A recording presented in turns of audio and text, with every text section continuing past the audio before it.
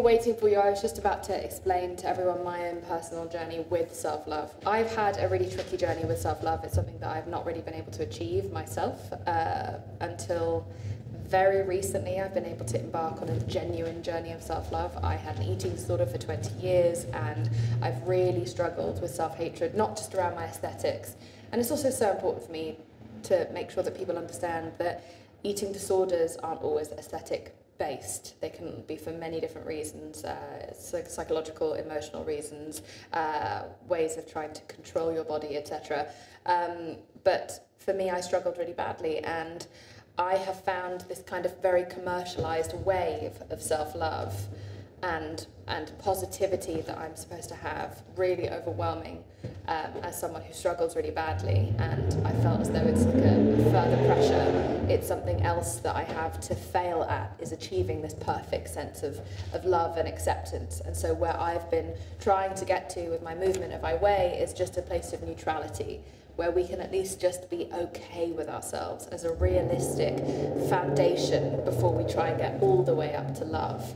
And so I guess part of the reason I wanted to talk to you today, for anyone who's joining right now, is because I wanted some practical tips and realistic conversation around the self-love issues we have in this world. So what is self-love to you? I think self-love is recognition and appreciation of our inherent value. It's not something that we earn, it's something that we recognize. I think it's just choosing to show up for ourselves. It's using our voice, it's acknowledging our needs and trying to fulfill them. It might mean having those difficult conversations, setting those boundaries. I don't think self-love is always pleasant per se, and I definitely don't think that it's accidental. I think it's very much intentional, and it's almost like a lifestyle that we have rather than something that we accomplish and then just kind of keep. I agree. I feel like it's in our nature to love ourselves, and I talk about this so much, but when we're babies, we're perfect, right? We don't have any issues with ourselves. We know how to advocate for ourselves when we're hungry, when we're tired, when we're lonely, when we want to cuddle, when we need to piss. We let people know. We're very, very vocal about that, and we don't notice differences between ourselves and other races or notice other people's body types. Like, we're so open to love and acceptance, and I feel like that's the best version of ourselves, and that kind of gets taken away from us the more we ingest societal structures or standards or oppressive structures or media, and so you're right, it is an active job to keep working towards actually finding that love within yourself, finding it again. I feel as though my journey is trying to get back to the innocent, loving, accepting person I was when I was born. Oh, I love that. Do you feel the same way? Yeah, oh, absolutely. I think of the confidence I had as like a really young child and the self-acceptance and just the audacity of the way I would show up. And I miss that, and I love that so much, and I want that boldness back. And I think I lost it definitely along the way, and it's something we talk about the inner child, and a lot of time it's in a negative connotation, like the wounded inner child. But I think an inner child is something beautiful, and tapping into that part of our inner child, that strength, that creativity, that empowerment is wonderful. Mm-hmm. And so, what do you think self-love is represented as currently in mainstream society? As self-care. which is a face mask. Which is a face mask, and like a nice little massage, and feeling beautiful. And I don't think there's anything wrong with a face mask or a massage or feeling beautiful at all. Actually, these are all wonderful things, but I think that it takes away what self-love really is. And again, it's something that we accomplish, and worst of all, it's something that we purchase. 100%. So I want to talk to you a little bit about the self-love crisis and the findings of the Body Shop Self-Love Index, because you are an expert and you're also so well versed on this. Would you tell us where we're at? Yeah, I mean, the research that the Body Shop did was so incredible, and the Self-Love Index was, I think, conducted 22,000 individuals. Wow, I can't speak. Over, I think it was like 20 countries. The research is just really, really amazing. And what it showed was that we are in a self-love crisis. And I don't mean that lightly. I mean, 1 in 2 women said that they resonate more with self-doubt than self-love, and that 6 in 10 women talked about wishing they had more self-respect, more respect for themselves, and that's so powerful. These findings really indicate what we've done as a society to one another, and what it's like to really struggle to accept ourselves and love ourselves as women. And do you find it is disproportionately impacting women, the self-love crisis? Actually, the research was really interesting on that, where I don't think there was a really big difference in gender. At first I was kind of, I don't know, surprised, but then not surprised, because I looked at my clinic and I went, absolutely, men also really struggle with self-love. I think that they might not have the same amount of pressure, but they are also not allowed to really talk about it. So it's just the same coin from whatever the expression is. And it's really fascinating to have men in my clinic, because I predominantly work with women, and the struggle is so the same. And I think self-love is a human struggle. 100%, and I think sometimes where we see the disparity come up is that men are better educated in how to advocate for themselves. Yeah. So they are better skilled at rising above the self-doubt that they may feel internally, which is similar to women's, but they're given more tools and more encouragement to actually work past that, I think, and that's why we can sometimes think it disproportionately impacts women, because it's sometimes whether or not we put ourselves forward for that. I talk a lot about us being very, very careful about what we say to ourselves in the mirror, and would you ever say those things to a friend or to a woman or a person that you care about? Would you ever tell them that they're too fat for love, or they're too old to try out a new adventure, or they are too unattractive for a job or for a relationship or for someone to want to have sex with them? You would never say any of these things to someone you love and care about. You wouldn't even think them if you're a good person. And so, and yet here we are saying these things daily to ourselves, hourly sometimes. I've said things to myself that I would, I don't even really know you. And if I saw someone say those things to you, I'd fight them. I'd lose, but you'd know I was trying. You got my back. I really appreciate it. It's true. The crap I say to myself is just, it's horrifying. 100%. So what about during this moment of the pandemic, where we have people who have been stuck inside, if they are not an essential worker, they have not left their houses. I don't mean not been able to as if it is lucky to have to be on the front line, but I'm saying that people have been stuck inside. They have not had events to go out to or work to really turn up at. Everyone's been working over Zoom.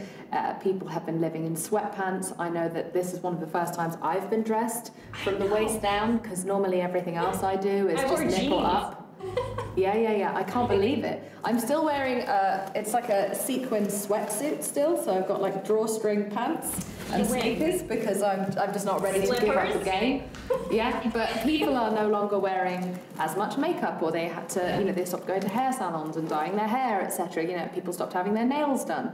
And do you think that there has been, and yet at the same, and so I think that that's been really good for some people to be able to come to terms with their just sort of everyday face again, and not having to put on the facade for the outside world. But at the same time, I've never seen a bigger influx on social media of trying to infiltrate our brains and shame us about the way that we look, shame us about our bodies, try and encourage us to become an expert in being beauticians by the end of this. Like, they want you to have a post-pandemic body. Now that we're finding out that different countries are going to open up over the summer, there are all these memes about what are you going to look like when the world opens up again. It's the new revenge body, essentially. So with the onslaught of social media, but at the same time the opportunity for us to get to know ourselves again, almost as if we did when we were kids, where are we at according to the self-love index?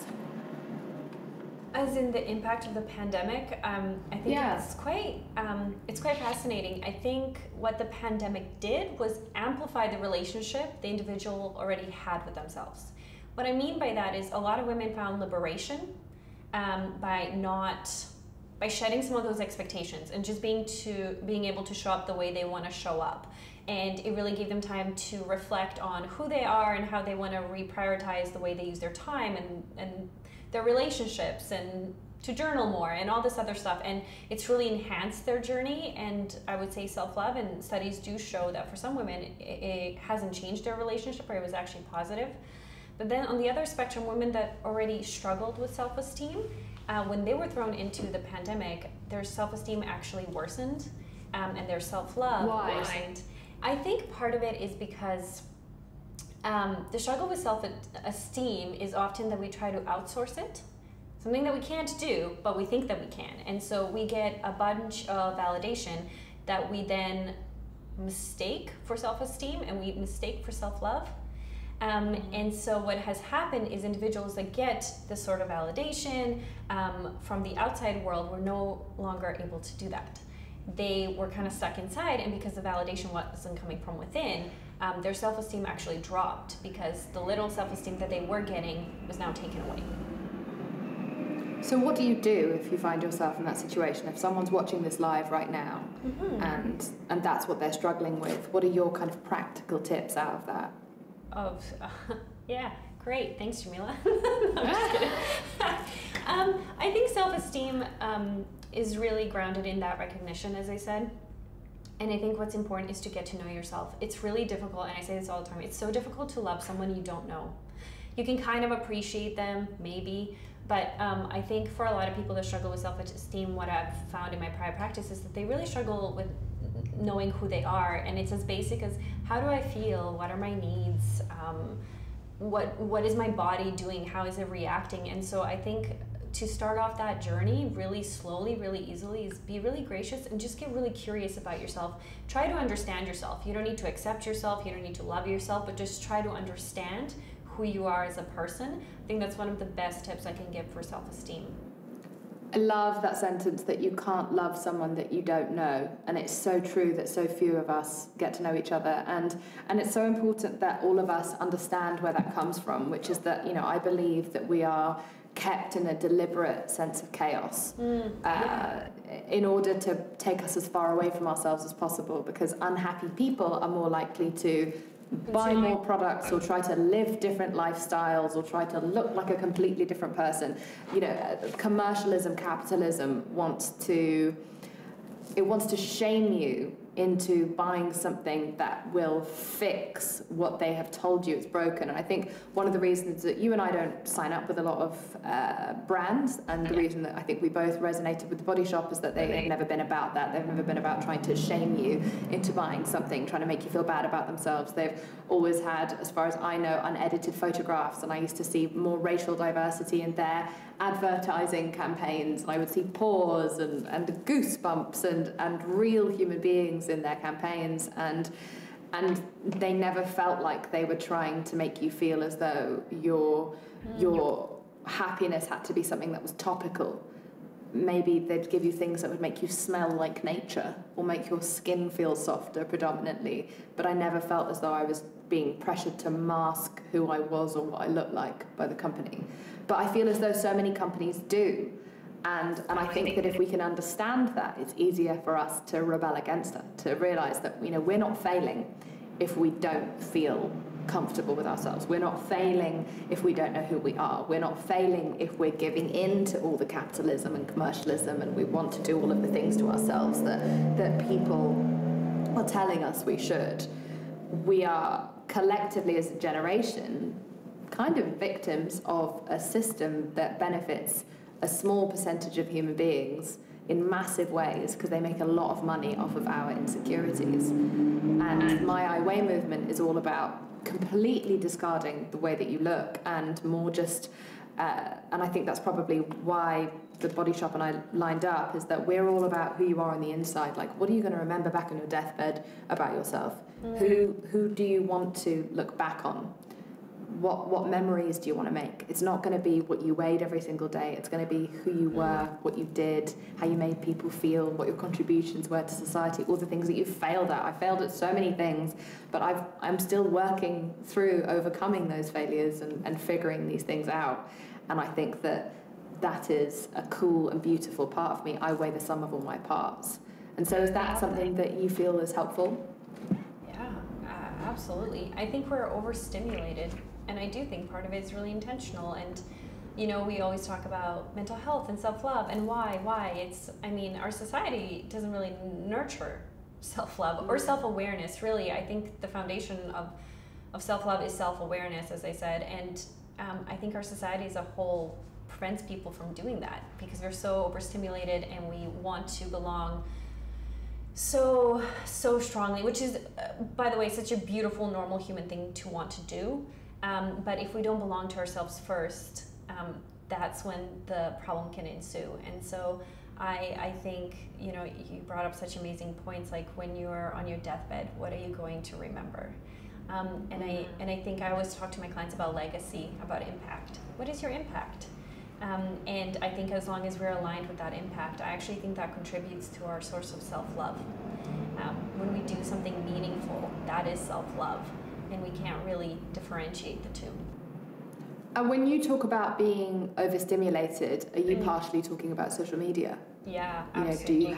do you have information you can give us on the impact that has had on our ability to love ourselves? Yes, I can. Yes, I do. How convenient. Asking all the right questions. No. So it was really fascinating to see how individuals that use quite a bit of social media feel twice as much as if, you know, they have social support, emotional support. They actually perceive that they have more social support than individuals that don't use social media. So that's kind of cool.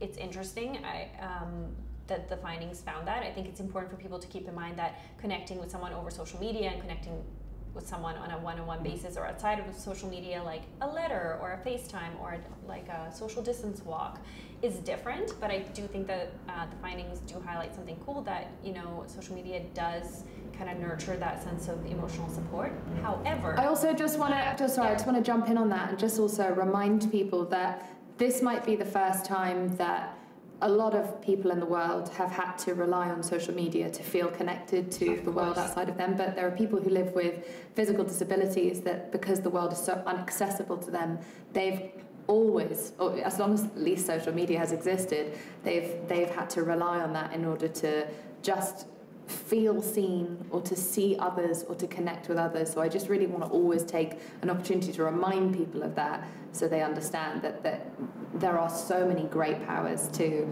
social media, and that also it's such an important tool for those that often we are prone to forget. Anyway, sorry. I mean, I love that. And even the advocacy pieces and the activist movements, and people got to connect to communities that really resonate with them. I mean, there's so many wonderful things where people felt emotionally supported during the pandemic, just being able to connect about how difficult it was to go through a pandemic. So absolutely. And so that's what the research shows. But it also shows that heavy users of social media have lower levels of self-esteem and self-love. And I think it comes from our research, what you can tell, or what it kind of states, is that it comes from comparison.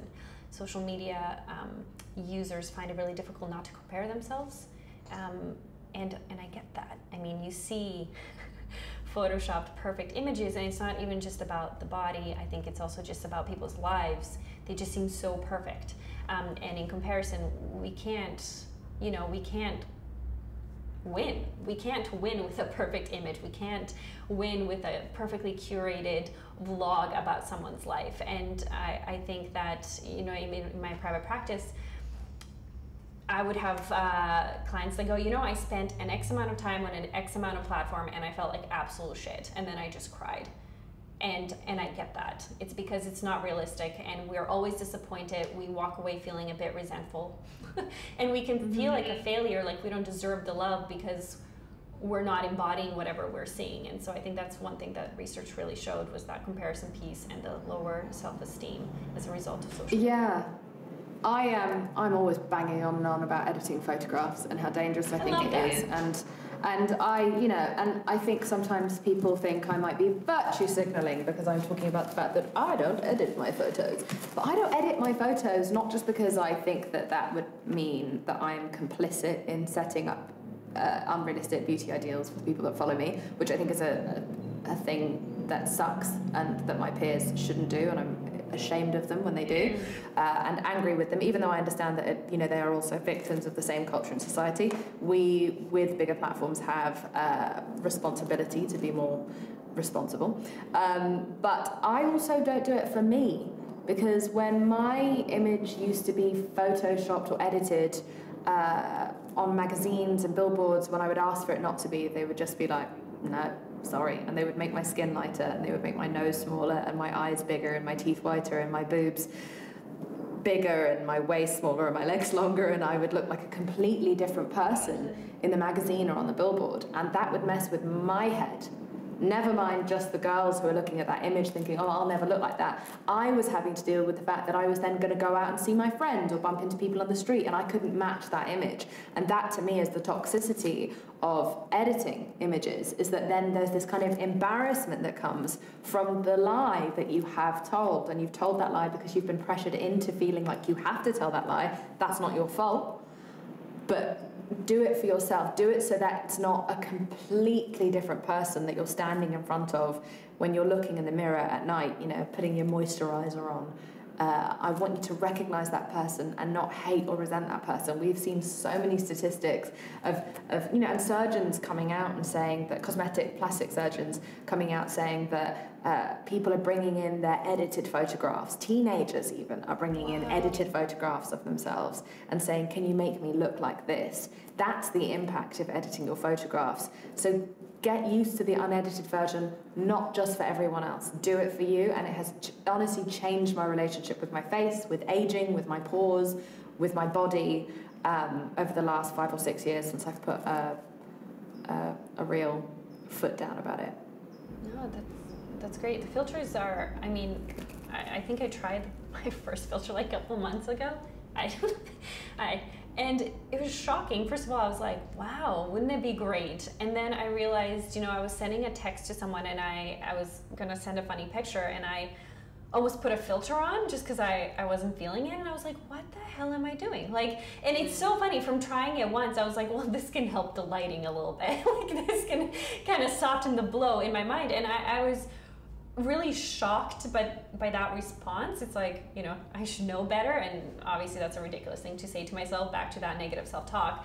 But I think it's so easy to just use the little help, and it makes you feel pretty in that moment. But as you said, the reason not to do it, I think primarily is for yourself, because then you will look in the mirror and go, wow, I don't look like that, and I can't accept the way that I look.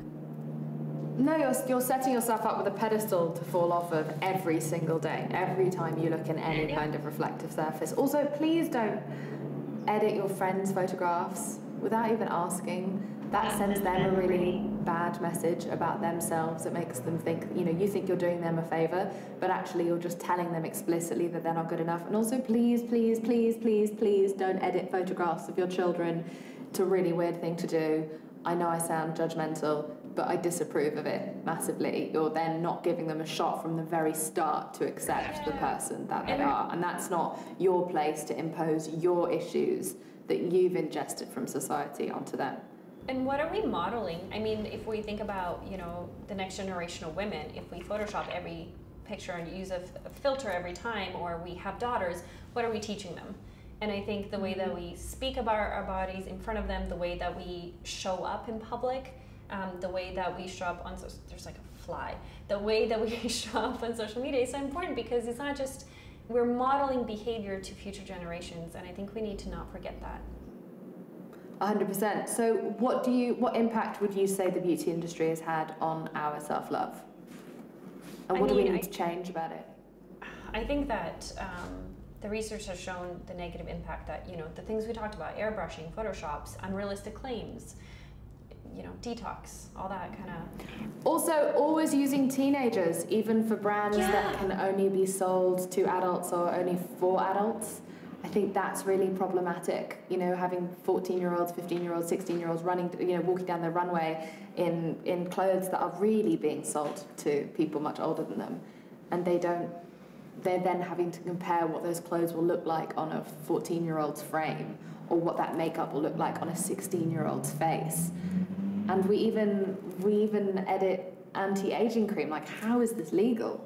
Yeah, no, it's such a good point. And I think another thing that the study showed in the self-love index was, it's not just the Photoshop and all that stuff that's quite damaging, it's also the type of beauty, the conventional beauty that we show, and we're not very diverse. And it's, you know, the beauty industry picks one thing that they deem beautiful, and then they show it, and that becomes mainstream, and then anyone that does not fit into that mold feels like shit. And so I think that diversity is so important, because the research showed that it's not just the Photoshop, it's also just the conventional beauty that's being displayed repeatedly that's causing the damage. 100%, and again, it's just something that I find so frustrating, and in particular for women. I'm not saying it only happens for women, because there's definitely increased pressure for men and the way they're supposed to look, and we're seeing that also on social media, where they're all supposed to look sort of like, you know, superheroes. But women are given a kind of a new prescription of the beauty standard, of the global beauty standard. Every like 5 to 10 years, we're told, now you have to have this. Yeah. And if it looks like some of us are starting to achieve that, then they move the goalpost again to keep us constantly feeling dissatisfied. You know, when I was a teenager, it was called heroin chic, where we were supposed to look like the only thing we ate or consumed was heroin, and so therefore we were, you know, emaciated. And now they've kind of morphed that into a kind of very skinny but athletic frame in the noughties, and now the athletic frame's kind of gone out, the kind of Britney body's gone out, and now they want very big breasts and a teeny tiny waist and a big bottom but very skinny arms and skinny legs and a thin face, and yet a face that never ages, which is not science. I mean, because actually, the thinner your face is, the more likely you are going to show a sign of time and gravity, and that's not a bad thing. It's just they're setting literal impossible standards, specifically, I'd say, or more so, for women. Oh yeah, it's impossible, and as you said, they move the goalposts. You can't win when it's constantly changing. And the thing is, what it does is it doesn't let you enjoy your body. Who cares if you don't have the tiny waist and the big booty? Like, it's okay. It's really like, at the end of the day, when you're 80, as you said, you're probably not gonna go on your deathbed and be like, oh, if only. It's, you know, and I think there's so much emphasis where society's saying your worth comes from this. And this is the big issue with self-love, is because they're telling you self-love is something that's quite external. And it is just not. And there's people that fit those molds that still don't love themselves. This is something we need to remember. We see people walking down the street, we go, wow, she's beautiful, she looks great, she must love herself, she must be confident. This is just not true. There is, I would argue, supermodels that don't necessarily have the healthiest relationships with themselves. I've worked with professional athletes that didn't necessarily love themselves. And so it's not about appearance, and this is something we need to dispel this myth. 100%. And it's also like really important for us to highlight to everyone that this isn't something that we're highlighting the importance of just for you, just for the impact your self-love will have on you. It'll change the way that you are able to love everyone else. It'll change the way that you are able to show up intentionally for the people that you love, the people you care about. It'll change how much time and space and energy you have to innovate and be creative and maybe study better at school or work harder at your job, or have the energy to find a job that you love even more.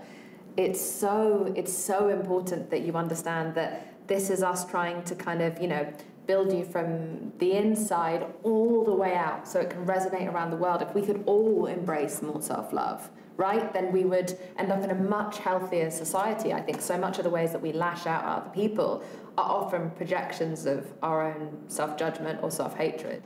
Yeah.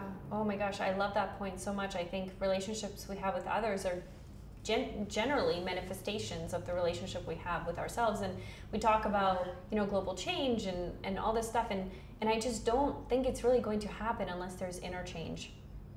If people imagine a world where people not loved, respected themselves and respected other humans, our world will be a different place. And I think you bring up such a good point. It does start within. I think when we change part of the whole. Therefore, the whole will never be the same. We change the script of society. We change the contract we have with one another. And all of that begins with how we view ourselves, and then how we will position ourselves as a consequence. And I can say from personal experience that since embracing more body neutrality and since working towards my self-respect and love of my life rather than of myself, does that make sense? Like the first place that I have been able to get to is gratitude. So rather than, oh, I just love myself, I'm so obsessed with myself, I'm so great, which would be great to get to, by the way. That would be fabulous. That is an amazing end goal. But I'm kind of at a place of respecting the life that I have. And I'm hoping that after the last year, all of us feel a little bit more respect towards our bodies in what they are able to do. Like the fact that, we've now, we're no longer taking them for granted. We realise we have these unbelievably complicated, amazing immune systems that are keeping us alive. Yeah. And then we also are in, we have these bodies that take us from A to B. And so looking at my body as this machinery, as this incredible product of engineering has really helped change the way that I look at my physicality. And also learning to see myself as so much more than a walking billboard for other people, be those family members, friends, people in the street, strangers, people who follow me online. I've become a better person, a better girlfriend, a better friend, a better businesswoman. I'm more successful at my career for having just let go of these things. Like, you and I have spoken before about, imagine if we had an app that could tell us how many minutes a day we spend thinking about how we could improve ourselves, whether that's on the inside or out, like how much time we spend hating and picking ourselves apart. Imagine. That would be so confrontational. Yeah. I feel like denial is something we all like bathe in. It helps us cope. And that would just be I'd feel really called out for that. And I think part of my self journey was calling myself out. And obviously I don't do it consistently, but it's really being more aware of those moments where I am just constantly picking things that need to be different, trying to make things different. And you know what? My time would probably be better spent if I read an extra book. Hung out with people I loved, right? Like it's time management. I think one of the first times we spoke, you talked about time management and how much time women waste doing this stuff, and that really stuck with me, because think about all the self-growth that you can have if you use that time for something else.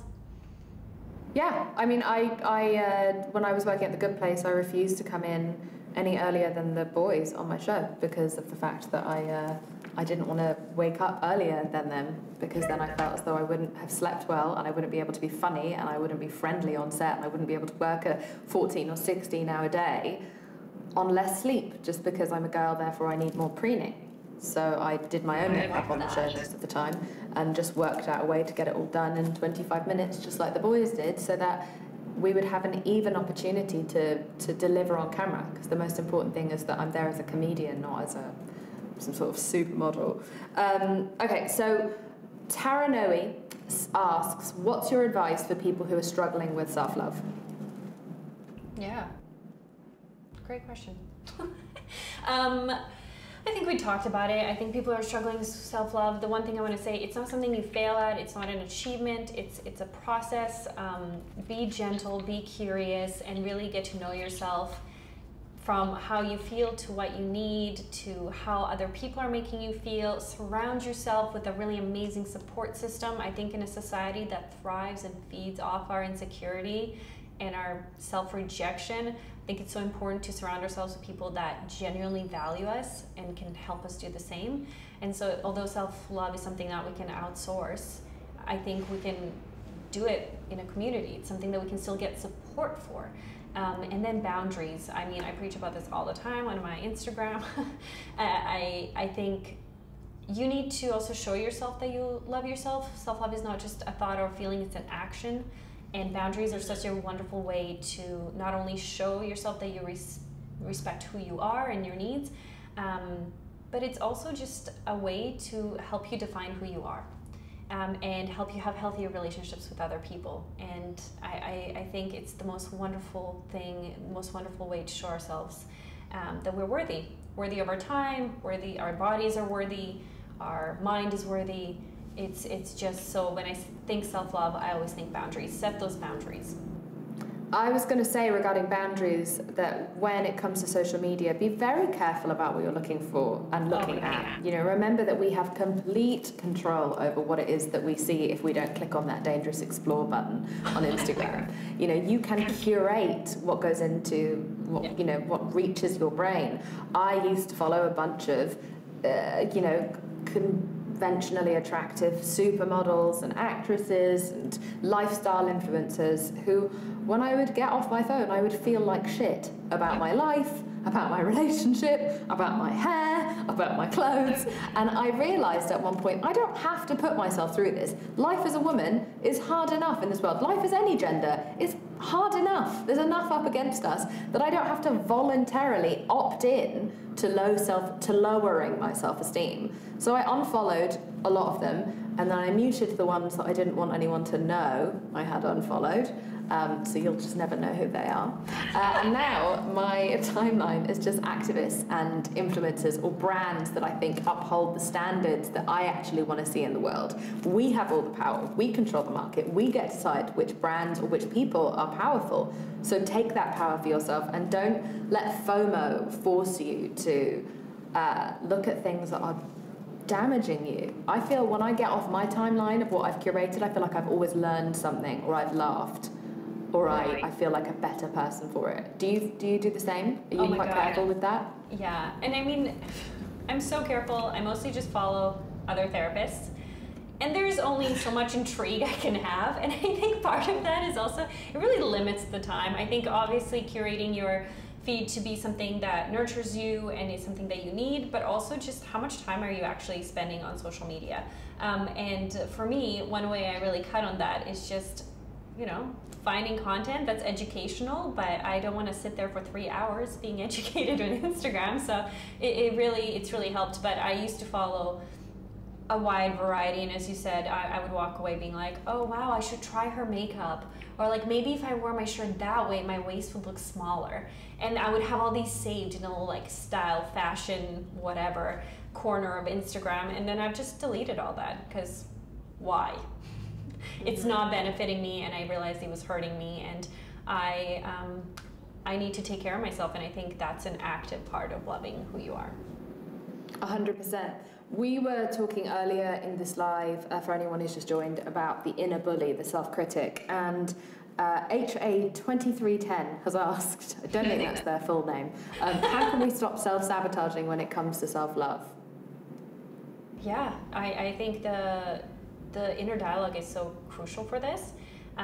First task is being aware that you speak to yourself all day, every day. Like, it's an interesting thought, but we do communicate with ourselves all the time and we're not aware of it. And then the next step is being aware of what we're saying, and something I make my clients do, and I do for myself, which sounds really like quirky, but it's, I apologize. I don't just go, oh, I shouldn't have said that. I go, okay, Sarah, no, apologize to yourself, because you don't deserve to be treated that way. And so I'll go, okay, I'm really sorry that I called you dumb, or I'm really sorry that I lashed out or said, oh my God, you're so silly, stop talking, or whatever it was.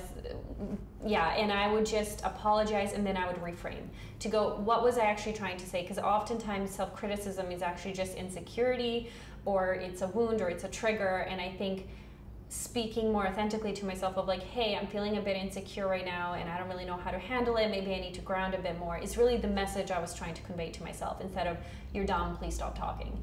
And so I think I do the like awareness, apology, reframe. I think that's great. And I learned about two things, rat and cat.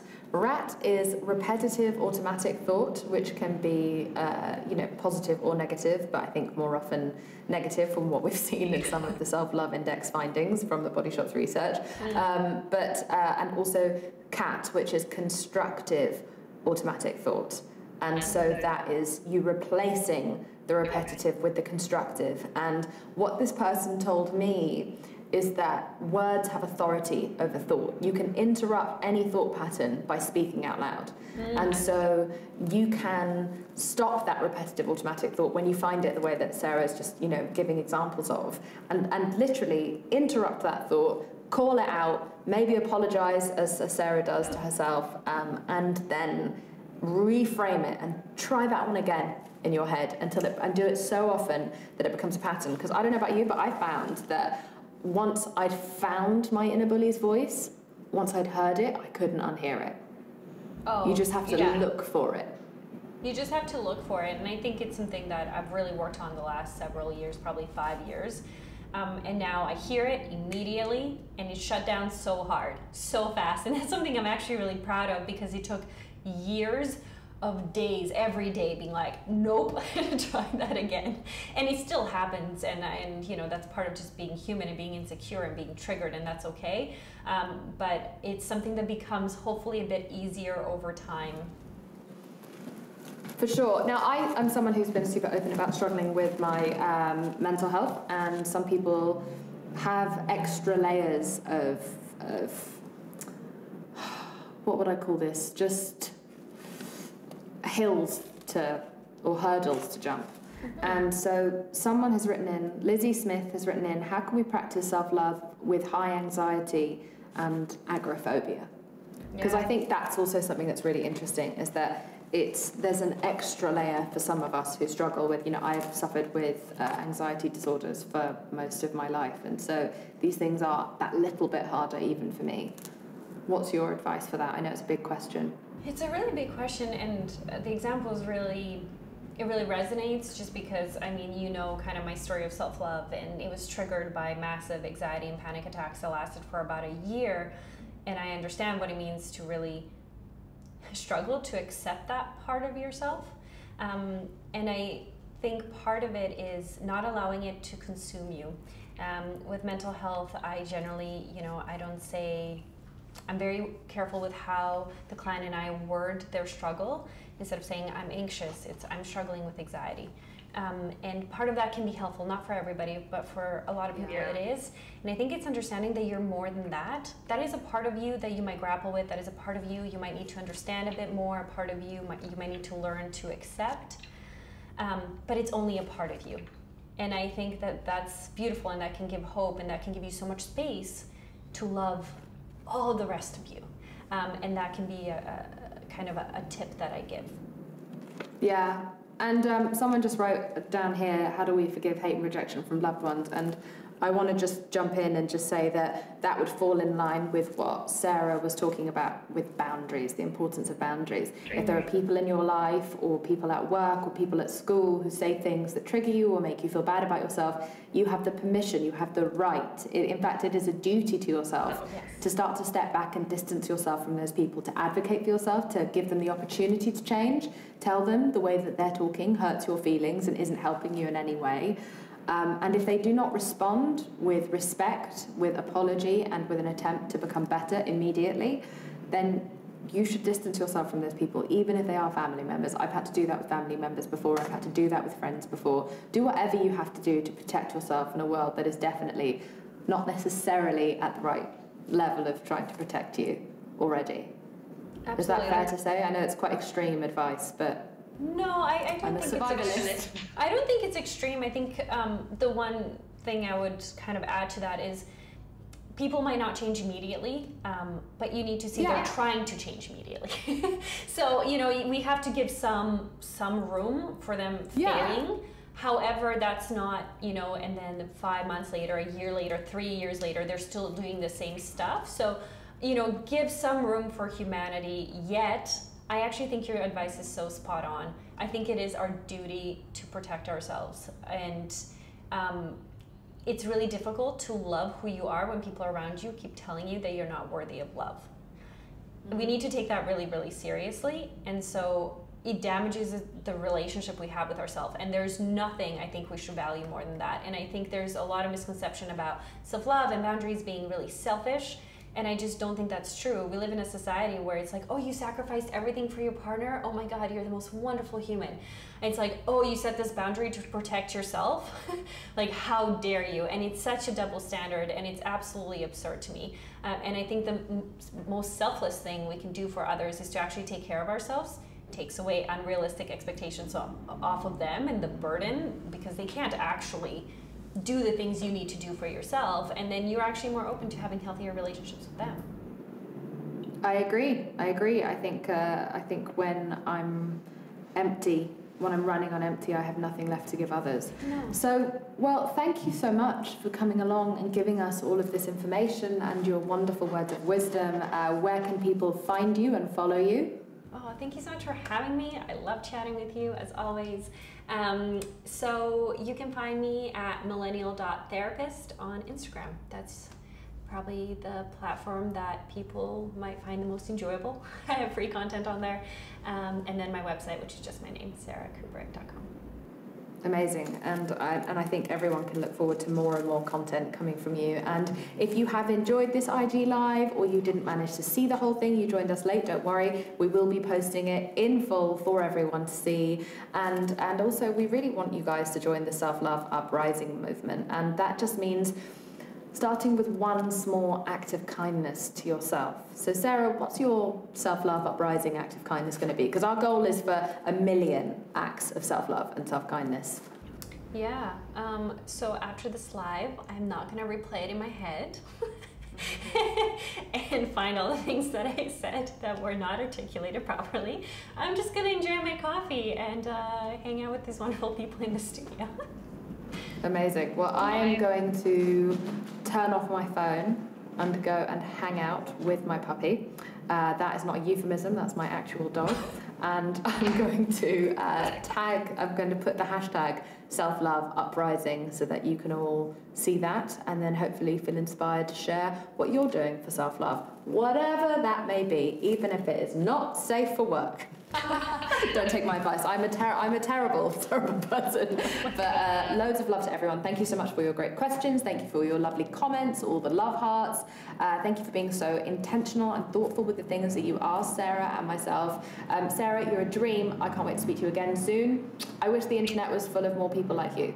Oh, thank Bye, you. everyone. I feel the same. Bye.